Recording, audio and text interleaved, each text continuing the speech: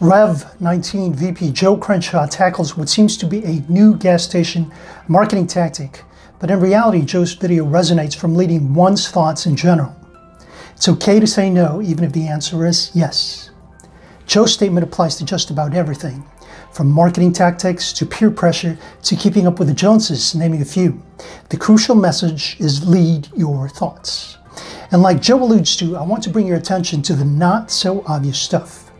Joe highlights just one example of the way marketing and advertising is used to influence your buying choices. All you have to do is turn on the TV. How many pharmaceutical ads are vying for your business? That's the easy stuff. However, the more important and less obvious message that they're telling, they're not even selling, is the idea that physical decline comes with leveling up in age.